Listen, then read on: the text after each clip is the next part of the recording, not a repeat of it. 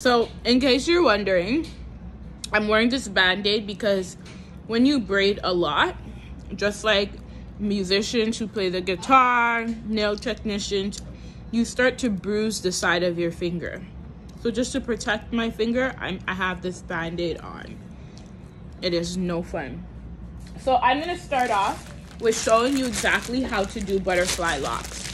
So I'm gonna start off by taking, this is not a video to show you necessarily the full and final product, but it's a how-to video on how to do these butterfly locks.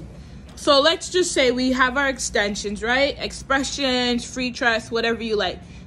I'm gonna take a little bit of this braiding product, and I'm just choosing this because I want to be able to grip the hair. I'm going to braid this into the hair. So this is my section that I've already carved out that I want, this nice little triangle situation going on here. I'm gonna take the loop and I'm going to bring it around. So we have a little T thing going on here, T. Now I'm going to loop the hair around my client's natural hair, my lovely mannequin, and I'm just going to braid. This is not a perfect video. We're not trying to be perfect here. We're just trying to learn technique. Once you learn technique, you will master the memory in the finger and your work will improve itself on its own.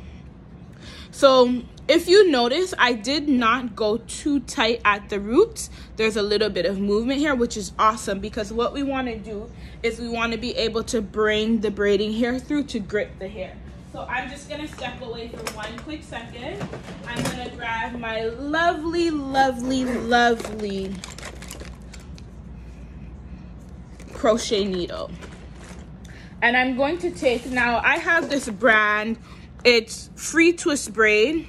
It's like a nice wavy pattern, and I like this hair. It doesn't have to be this brand in particular. It could be any brand that you choose or feel like. Let me just get this out of the pack so I can get it. Perfect. And you notice it is looped around a cord. So I'm gonna take this. I'm going to go ahead and grab my beautiful scissors to cut this off. This is no fun, but you know what? It keeps the braids neat and it keeps it secure. So I'm gonna go ahead and I'm just gonna cut that thread off. I'm gonna take one section of the hair, so we have the hair, and I'm gonna go ahead and I'm going to separate that in half. So just like that, I wanna take my time and separate it. And then I'm gonna do a big pull just to separate the two together. Now that we have that, let's go ahead and braid this braid out just a little more. It doesn't have to be perfect. We just want something to anchor the hair so we have length. In this case, my mannequin's hair is really long. Because her hair is really long, you can automatically wrap it around her hair. But if your client doesn't have long hair, you can go ahead and use the braiding hair, which is excellent for this circumstance. And then we can go ahead and wrap it around. So let me just tighten the grip of these band-aids. I'm gonna take one section of the hair that I sectioned off. I'm gonna smoothen it out just so we're a little organized. I'm gonna take the loop of my handy dandy crochet needle and I'm gonna pull it through. So because we have enough room, I'm gonna take the center and loop that, and I'm going to put it in the loop, lock it in the loop. I'm going to secure the loop by locking down that little silver flap, and I'm gonna pull the hair through. See that? Nice and easy. I'm gonna take that off, so you just lift the little lock here, or that little door, let's just call it that for right now, and I'm gonna take the ends of the hair and I'm going to pull it through. I'm going to lock it in, and voila, a nice secure root. Very nice and secure. Now I want to add in this other hair. Instead of going in the direction that I went in before, horizontally, now I'm gonna go vertically. I'm gonna do the same thing. I'm gonna lock in that hair. So sometimes it's good to smooth out the hair if you have to do a little twist, just to make sure that it nicely fits within the loop. And then I'm gonna close and lock it down, if you can see that. And I'm gonna pull the hair through. So again, we have that nice security. Once we have that, we're gonna take the loop, and in the loop, we're going to pull the hair through, the loose ends through.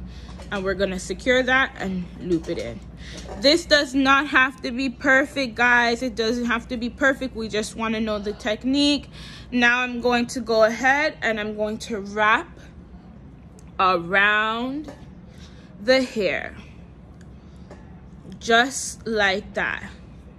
I'm going to put my thumb and I'm going to wrap my thumb around.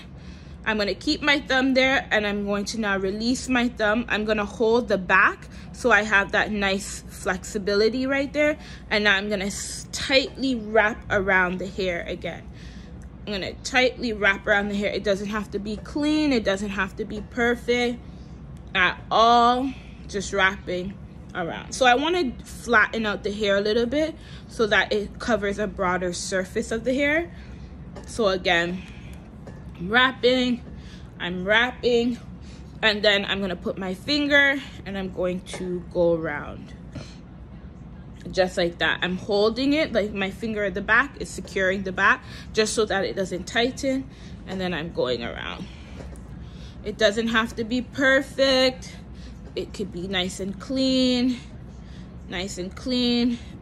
Hold it there. If you have to hold it and then secure it by tightening the bottom part, you do whatever floats your boat and you pull. You do a nice little pull just so it's more secure than the butterfly section. So we want this loose, we want this a little tighter. See that? It does not have to be perfect. Now, depending on the hair, you can get a really nice, natural, rustic, you know, textured look if you want it smooth. It really just depends on the hair that you get. There's free tress brands, water wave. They have a lot of brands. I know even Expressions should have. You know, you just try what floats your boat. Just like that. So now the extra hair that I have here, I keep wrapping. You wrap. You can feather it out a little bit so it's more rustic. You wrap, kind of creates more texture. So let's say now we're at the bottom, right? So we're not going to get to the bottom in this video, but let's say we're at the bottom. So let's pretend this is the bottom. We're at the bottom. Now you have this hair remaining. Now you're going to go in and go upwards. So instead of wrapping around downwards, you're going to spiral upwards just to secure that lock. And what you can do at this point is you just wrap, Because I find that this hair is a little softer, there's two options. One option is that you can take crazy glue, and this one is actually not working, but I'm just gonna show you. And you take the end of the hair and you just put a section of the crazy glue right here, and then you secure it. Another thing that you can do is just wrap it until it's no longer there, and then you want to do a nice little rub just like that. Or what you can do is use a lighter and take your time and just light the hair nice and firm, just so it's solid. I'm gonna quickly step out and grab the lighter and show you that technique.